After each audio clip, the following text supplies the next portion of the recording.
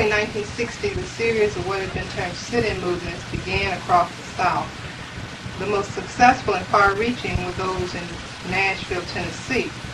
Reverend Bevel, you were in Nashville at the time, and I'd like to know, what were you doing prior to the first sit-in movement, and also, what brought you to Nashville in the first place? Prior to the sit-in movements, I was a student at the American Baptist Theological Seminary, and I had also been, in the fall of '59, I had been studying nonviolence and workshops conducted by the Fellowship of Reconciliation in the city of Nashville, and studying nonviolence with the intent to use nonviolence as a working tool to solve the problems of segregation, which was a system of discrimination designed to take away from black people certain basic rights, social mobility rights, voting rights, housing rights, and educational rights, economic rights. And I came to Nashville as a result of searching for the answer to the violence and drunkenness and poverty that was a constant state in the communities in which I found myself living.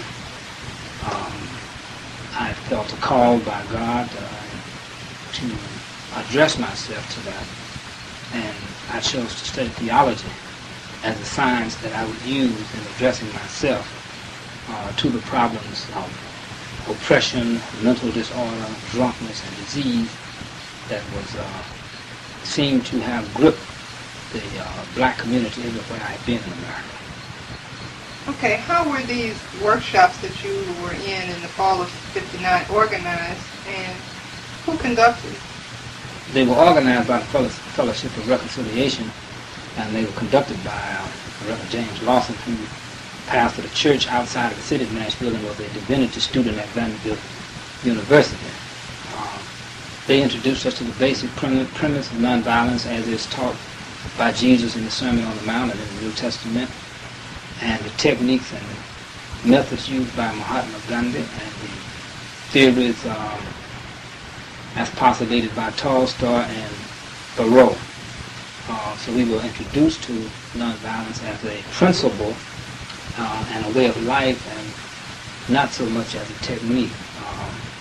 James Lawson had been what was known as a pacifist. In fact, he served a prison term, I think, of approximately 5 years for not submitting himself to the draft in World War II. So for him, nonviolence was a religious conviction, so he did not teach us nonviolence as a technique, but as a principle and a way of life. And so as a Christian minister, I viewed nonviolence as a principle that had been taught by Jesus Christ, and so I studied it with the intent to master that science as a way of life for myself. Where were these workshops held at? They were held at the, that was the Methodist Church. I forgot the name of the church right now, but it's a church right down from Episcopal Methodist Church